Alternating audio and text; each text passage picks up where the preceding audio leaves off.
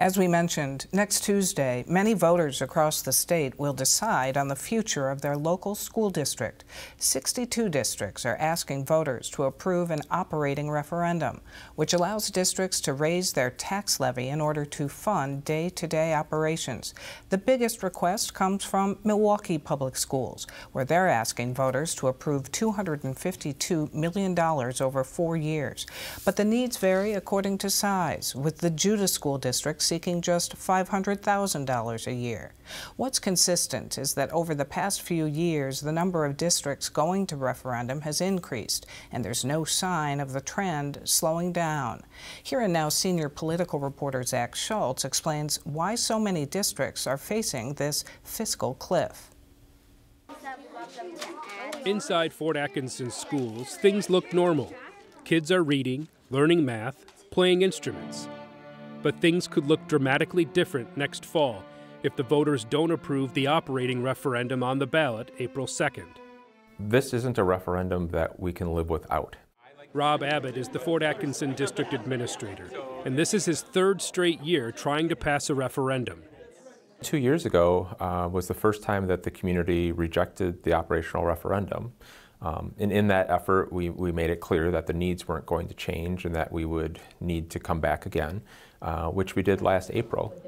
Fort Atkinson has a long record of supporting operating referenda for the schools. So last spring, we failed the operational referendum somewhat significantly. And it was really perhaps the first time that we really gave pause to things have really changed. The district cut $3.3 million from their budget, including 45 staff positions. Now they're asking for $6.5 million a year for the next 3 years to avoid more cuts. Abbott says just about every district going to referendum is in the same situation.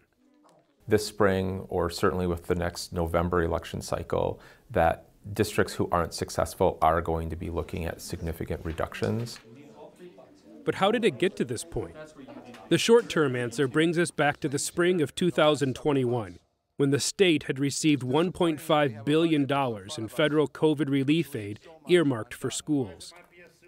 Those COVID funds were supposed to be used to help kids catch up from pandemic learning loss and deal with increased mental health issues. But Republicans in control of the state legislature passed a state budget with a $0 increase in per-pupil aid for students for the next 2 years, counting federal dollars as state funding. This budget, more than any other one that we have seen in my lifetime, gives huge increases to public schools. Huge. More than they will probably be even able to effectively spend. Right before the vote, Heather Dubois-Bournon of the Wisconsin Public Education Network made this prediction. The budget that has been put forward to our state legislature that they will vote on 1 week from today in the Assembly is a promise to make existing gaps wider and to make existing disparities worse. I couldn't have been more right about that. Today, she says the state has underfunded schools for 15 years, drawing a straight line from the state budget to local referenda. Oh, that's an A to B line. That's as straight as a line can get. The reason that districts are forced to go to operating referenda right now is because they are enduring these decade-long cuts. Since the start of April 2021, 152 school districts in Wisconsin have gone to the voters asking them to pass an operating referendum, some of them multiple times. 123 districts, shown here in green, have passed an operating referendum. 29 districts, in red, were turned down by their voters, some of them multiple times. 62 districts have operating referenda on the ballot on April 2nd. One of those is the Richland School District. It doesn't surprise me at all that many school districts are going to have to go to referendum just to maintain the services that they've been providing for our students. Steve Board is the district administrator. He says Richland used some of their federal COVID dollars for their intended purpose. They hired teachers to help with learning loss. Now they need the community to approve an operational referendum if they want to keep them.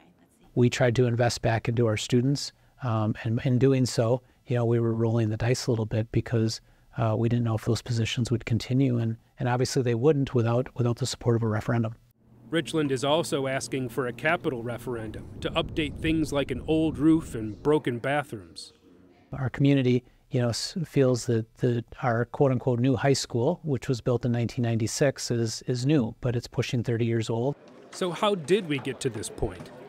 While the short term points to recent state budgets, the long-term answer is older than the Richland High School. The school levy limits were imposed by the state in the early 90s to control property taxes. Each budget, the state would increase the levy by the amount of inflation. But in the wake of the 2009 Great Recession and continuing through the Scott Walker era, the levy increases were uncoupled from inflation. The shortfall now is over $3,000 per student. That's a monumental change. Representative Scott Johnson is a Republican in the state assembly.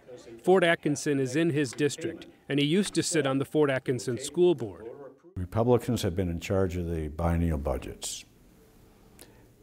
And it's pretty clear that most of us Republicans want to favor school choice, voucher schools, charter schools. Johnson says too many of his colleagues in the legislature are unfamiliar with school funding. Many do not understand it. It's a convoluted, challenging system. Even fewer have driven a school bus, as he still does, and been able to see the kids that are heading off to class in the morning. I want to give that child a good morning greeting so that they've heard something positive. Johnson says the simple truth is school districts have to pass operating referenda just to balance the budget because state funding has not kept up. We're going to balance local school budgets by referendum. And so basically, every school district is facing this cliff every 3-4 years, depending upon how long they run their sunset referendum. So what happens in that situation? Local property taxpayers simply have to pay a larger share of the cost, and we're seeing that all over the state.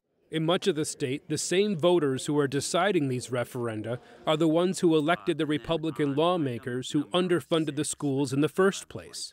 Pointing out the gap between what voters want, what they're voting for at the local level, and what they're getting from Republican leaders in Madison, I think is a really important missing link here that a lot of people aren't really connecting.